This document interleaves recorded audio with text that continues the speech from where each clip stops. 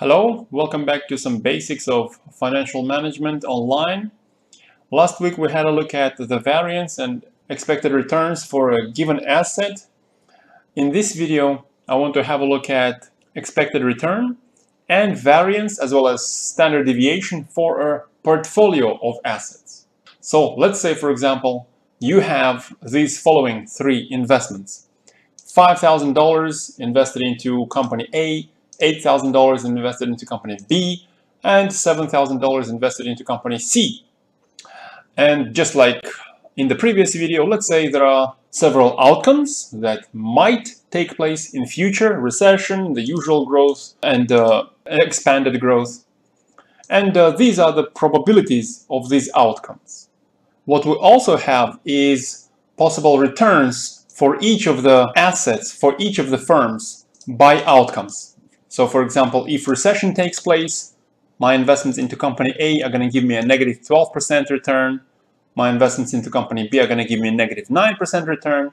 And C gives me 3% return. Same for all the other outcomes.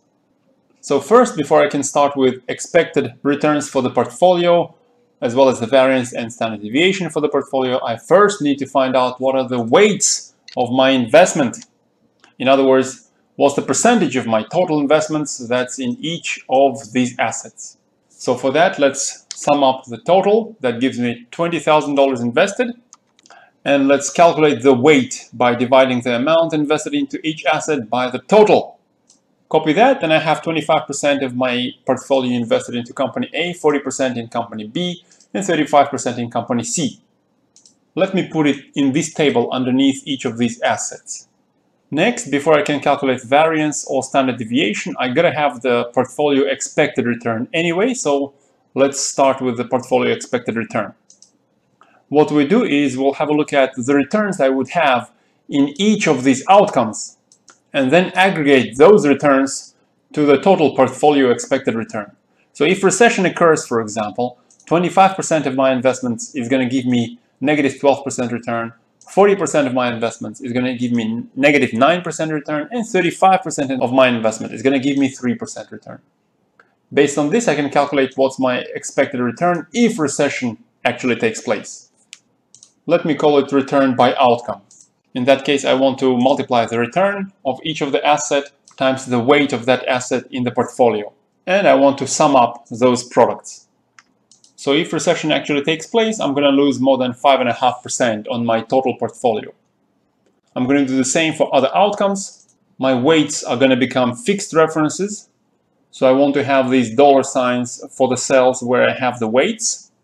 Then just copy the formula and then aggregate these based on the probabilities of each of these returns actually taking place. For that, first I'm going to multiply the probabilities by these returns by outcome, just like this. Copy the formula and sum up these products. So my portfolio expected return is 3.71%. Next, let's calculate variance and standard deviation for this whole portfolio. For that, the first thing I want to calculate is the difference between the returns by outcome and the portfolio expected return. So each return by outcome minus the portfolio expected return, fix the reference, and copy the formula. Next, I want to have a look at them all together, but some of them are negative, some of them are positive.